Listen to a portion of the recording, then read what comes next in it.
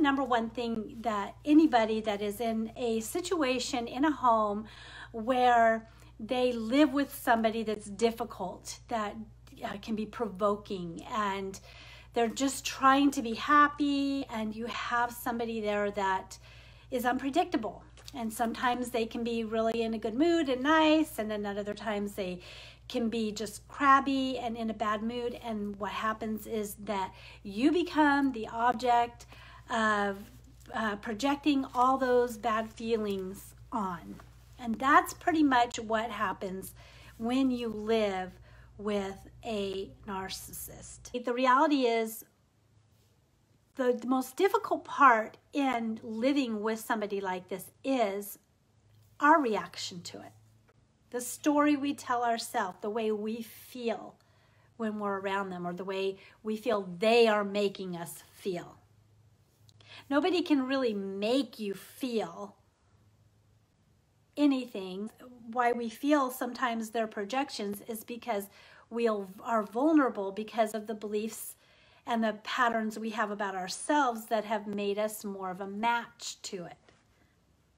Self-love, which a lot of people think, oh, so I love myself and I take care of myself and that, and you know, big deal. Self-love is not just this little thing, well, I just take care of myself and you know, I just start saying I'm going to put me first. No, self-love takes practice. Self-love takes learning. Self-love takes action. It does take time to really be proactive in self-love, especially when that has not been your habit. When your habit has been to put your attention everywhere else and on everybody else, well then when that is not received well, or when that is criticized, and that is where we are getting our value, feeling like we have our worth, then it's going to be very painful and very difficult to live with anybody that is critical. And a narcissist can be very critical. So, you know, we all want to enjoy our holidays and have fun, and then some of us just dread it because we're dealing with people in our home that are extremely difficult to live with and that provoke us constantly. And I know what it's like to be triggered. I was just triggered the other day about something, and I realized it took me all day to work through that trigger. So triggers they're not light. They're not a light thing. It's not like we just get mad and then we can just get over it. Sometimes it can rankle in us and take us a while to process it and get through it. And so we want to be able to not be triggered constantly because we don't want to feel completely upset all the time. We want to be able to have some calmness in our day and some joy and some fun and some laughter. I was thinking, what is the number one thing you need to be able to do when you're living with a difficult person? And that is, you've got to be able to know how to clear your energy. So in this video, I wanted to talk about some ways that you can do that, okay? Basically, when it's checking in with yourself regularly and asking yourself, how do you feel?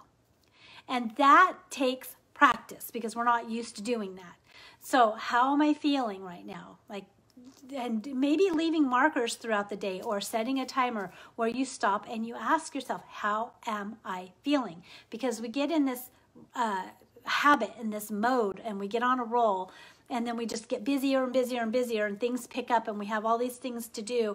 And to slow down and to take stock of where we're at and to say, okay, I need something right now.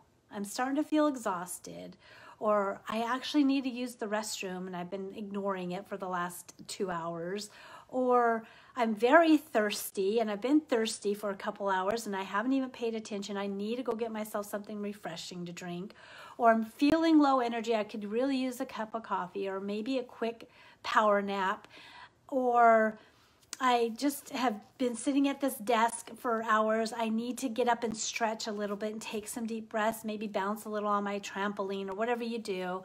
Or I would love to just go out and just sit in my yard for a little while. It's a beautiful day. I could use some nature. You've got to be able to check in with yourself and say, how am I feeling and what do I need?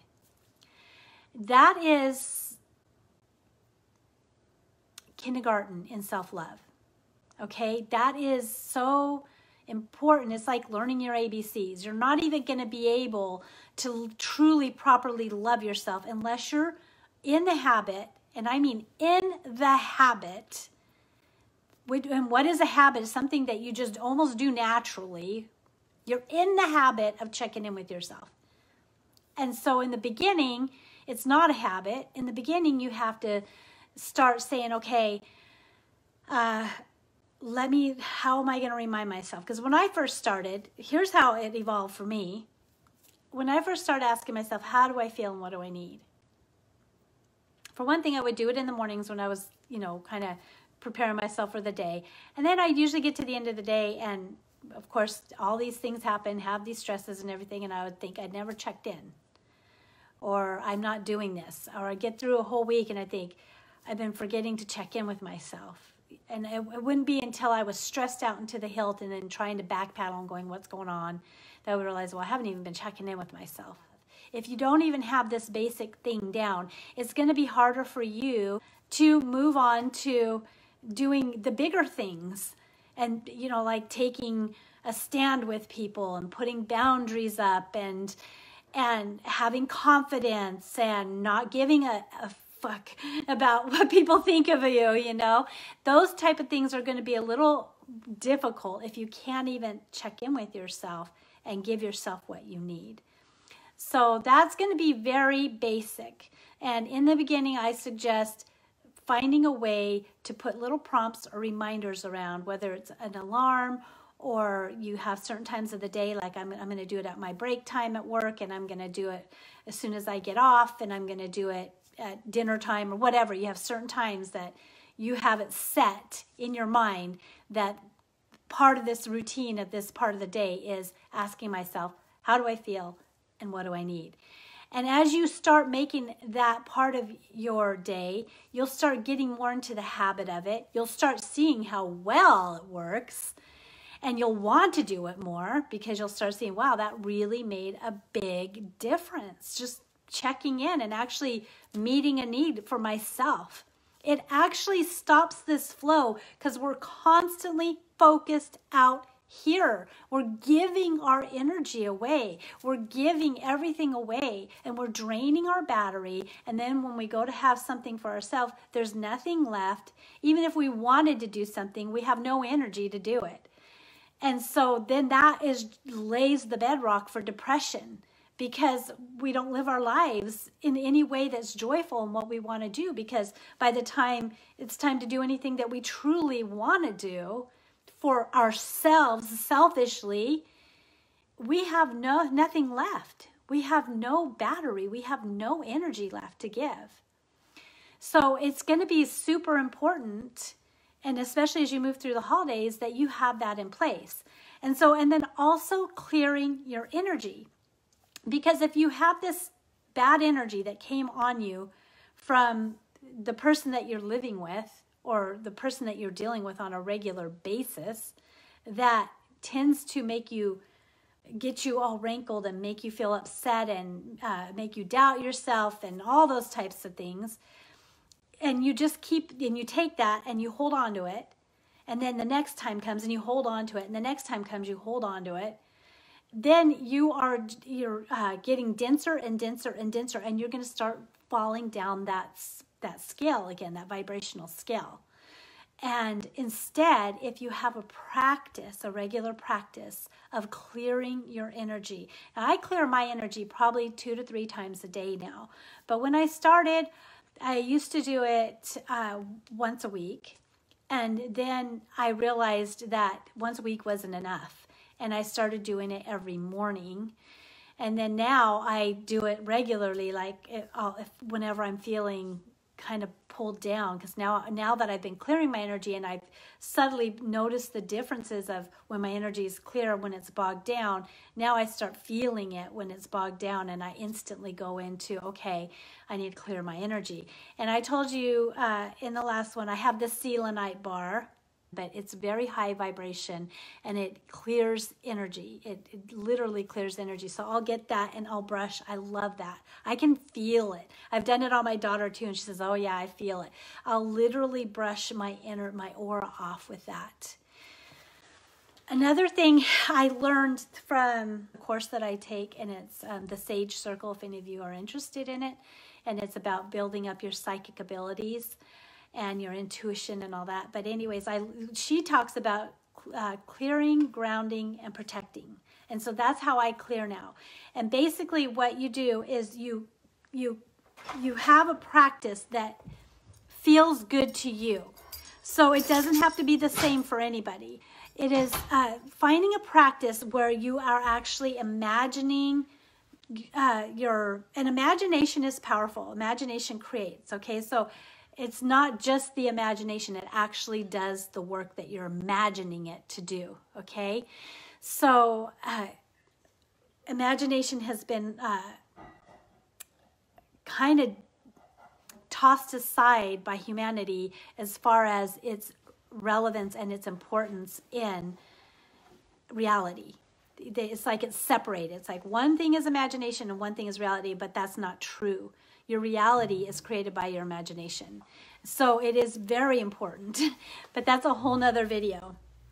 So it's like, for me, I always just think of the light, like I do a lot in my meditations. If you've done my meditations, I always just bring a light into myself. I'll quiet myself and I'll imagine my crown chakra opening and a light pouring down in me and around me and just clearing everything out. You can also do clearing meditations. You can do them on YouTube. I usually find a real short one, but when you want to clear yourself on a regular basis, you want it to be quick. So when you first begin, find things, take 10 or 15 minutes to find a way that literally starts to feel like when you're done, you just feel like, wow, I just feel so relieved. I feel brightened. I feel much better. You'll just start to sense it, that your energy has been cleared. When you clear that energy, you also find a way to ground yourself into earth. So when we've been through a lot of drama, trauma, abuse, when we are susceptible to post-traumatic stress disorder, one of the number one ways that a human being deals with trauma and that type of thing is called dissociation. So they kind of leave their reality, and that's why a lot of us feel so desensitized to what's going on around us, because we've literally trained ourselves to not be here in the present moment. And that's why being present is touted so highly, because it brings us back down into the reality that we have opted in to be in. We want to be here, but we also want to be able to feel and experience it. And so grounding helps you bring you back down into this reality so that you can actually feel life and be in the present moment and not be out here in your head, but back here where I'm at right now. Okay. So for example, up here, I'm floating, I've been triggered, I'm floating up here and I am all over the place in, I'm so tired of this marriage and this will never end, this is never going to get better, and who they think they are, blah, blah, blah, blah, blah, right? And we're just up here in the head. But if we actually were able to kind of ground, clear that out and ground back here, we would realize, oh, in this moment right now, it's quiet. My dog's laying on the ground, sleeping. Look at the stomach rise and fall. Notice the presence of my plant, the quiet presence of it sitting there.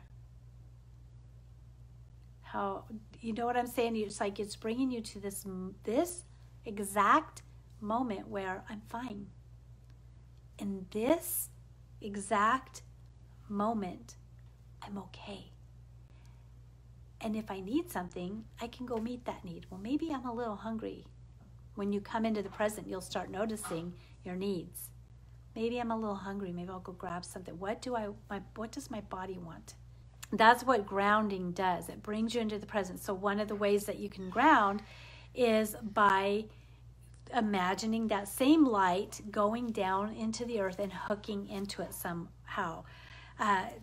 The lady that does the Sage Circle says she literally imagines a rope tied around her waist, and then it goes through to the core of the earth and it's tied down, anchored down in there. I imagine the light of Mother Earth coming up and just embracing me and holding me, and that my light is just anchored in her heart.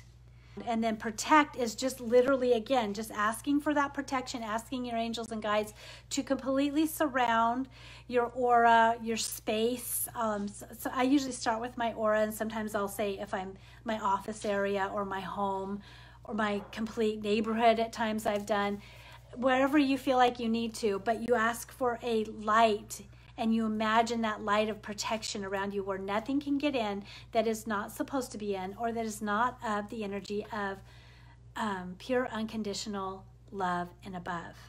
Once you start practicing this, it seems like a big long deal, and it is in the beginning when you're not used to that.